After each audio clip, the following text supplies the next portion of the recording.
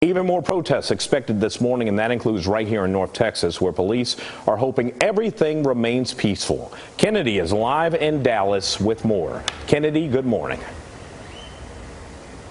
Hey, good morning, Keith. Yeah, that protest kicks off in about an hour. And if it's anything like last night's, we can expect hundreds of people to be protesting here in downtown Dallas, protesting against that decision to overturn Roe versus Wade. Now, like how you mentioned, the police are aware about the protest that's happening this morning, and they have no plans on interfering, they say, as long as it remains peaceful.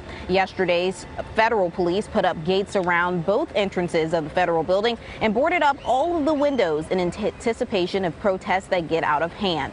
The ruling was met with both anger and excitement. Those in favor of the law getting overturned say this is something they've been waiting for nearly 50 years, while others say they are upset and disappointed that the nation is going backwards. And statewide, Keith, all abortion clinics did close yesterday. Again, that protest kicks off at 10 a.m. Back to you.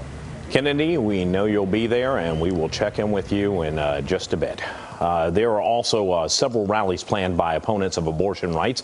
Later this morning, the Students for Life Action Organization will hold their Life is Louder rally outside the Texas Capitol building in Austin and several other state capitals across the country. The organization says it's a celebration meant to, quote, mark the beginning of an even more concentrated pro-life effort at the state level, end quote.